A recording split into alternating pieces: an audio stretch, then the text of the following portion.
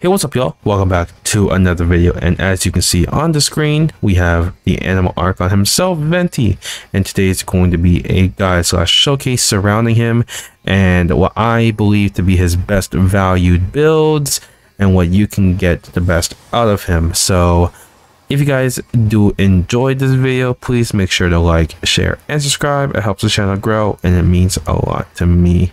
And without further ado, let's get right into the video.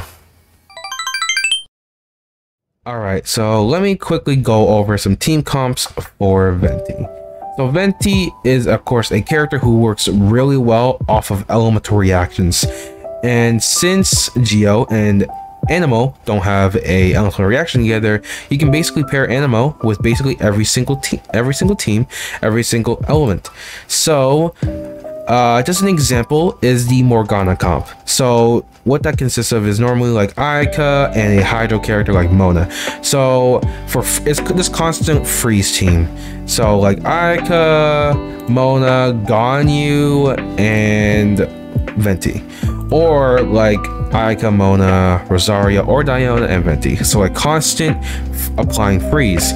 So since this team has so much high application, so with Mona being very fast hydro application, Ayaka obviously her burst being high application on cryo, and since Venti can swirl up both those elements, you know, you can constantly keep people in freeze and keep them in check while in Venti's burst. That team has worked so well in the Abyss.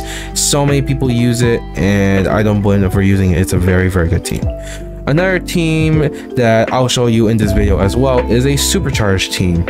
So with Raiden plus a Hydro character like Ayato or Shingsho, a Bennett for your support, and then Venti being the animal character who can lower resistances and can swirl up said elements.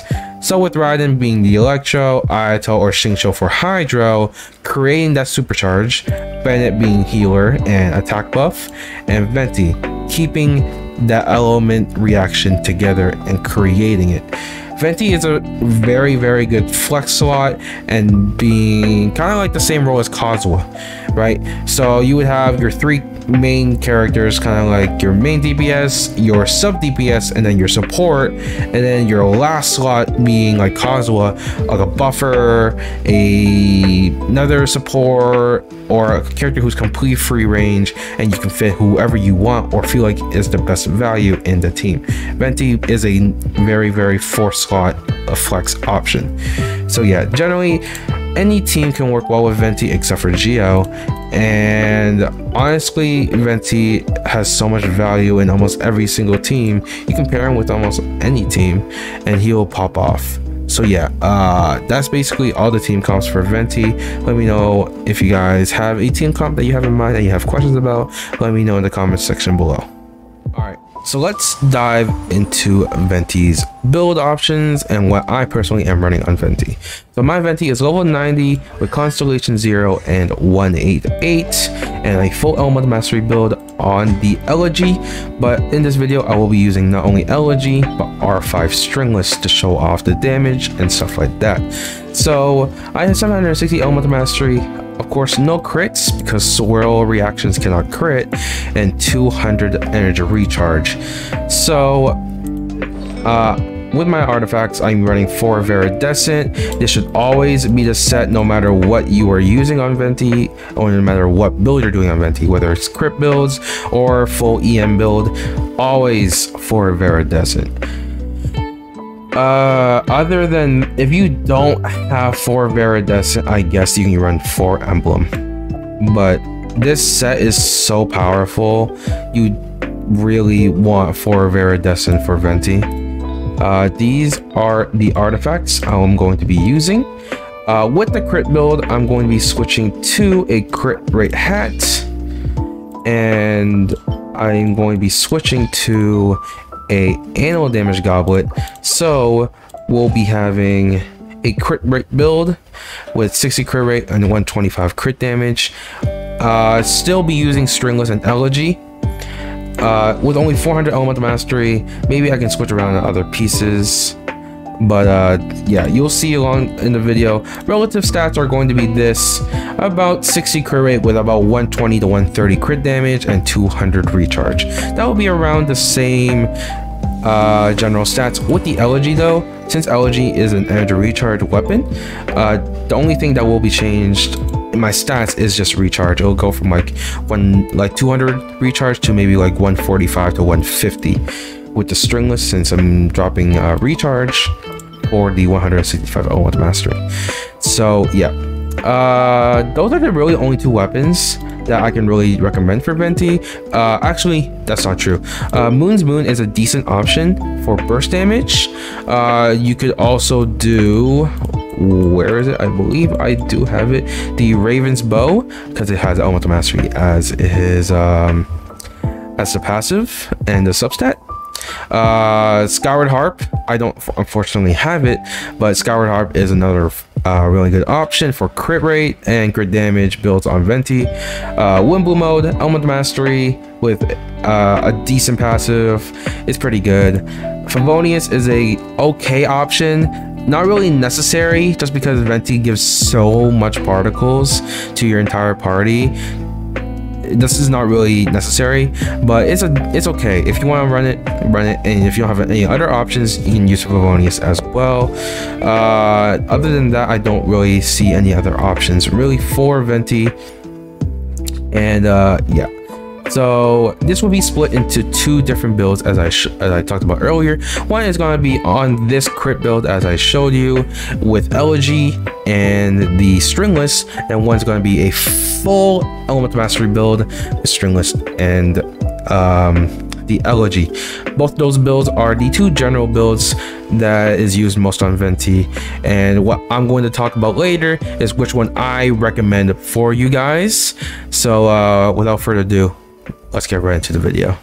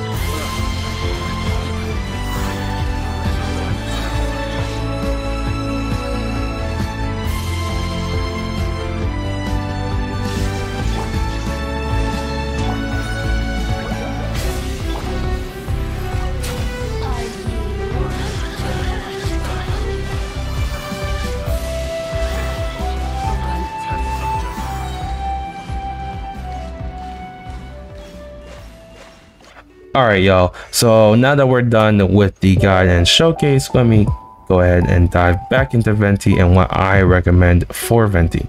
So I like a lot the Elemental Mastery build, full EM, and I think that personally is better and easier to build because you don't need to worry about the high crits. Since Swirl cannot crit, you can just run full EM, energy recharge, some attack percentage and stuff like that on your substats and main stats, and get the most benefit from Swirl damage, right?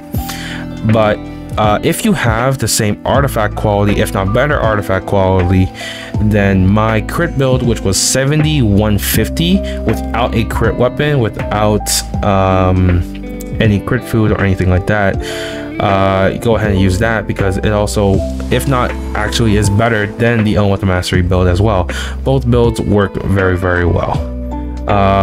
For the weapon, I like the stringless R5 the most because it's a 4-star option. It's easier to refine since it is a 4-star, and it's easier to understand because the elegy has a very, very long and not easy to understand passive. But overall, stringless is better. The elegy is better for uptime on your burst because of the energy recharge. But overall, the stringless, it's so good on Venti. It's so powerful. It is really, really good. But both builds, both weapons are great on Venti. Either or works perfectly fine. But let me know what you guys like about Venti. Do you guys like the crit build, or do you guys like the elemental mastery build? Or do you have an entirely different build that you have for Venti? Let me know in the comment section below. But yeah, that's basically all I have to say for today on Venti. If this video was helpful, please leave a like and subscribe. It helps the channel grow and it means a lot to me. But yeah, I'm signing off.